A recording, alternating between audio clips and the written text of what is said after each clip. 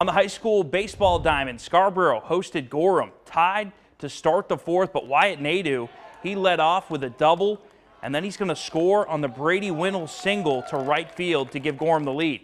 Later in the inning, Casey Schofield singles past the drawn-in infield, and Jack Carlonis scores. Gorham holds on from there for the 3-1 win. At Hadlock Field, Deering hosted city rival Cheverus. Brian Connolly led off the game with a double, and then he'll hustle in to score all the way from second base on the wild pitch to give Cheverus the 1-0 lead. Nice piece of sliding there. In the second inning, Matthew Connor hits it past third base, and Daxon Osterman, he'll score, and Cheverus, they go on to win 8-1.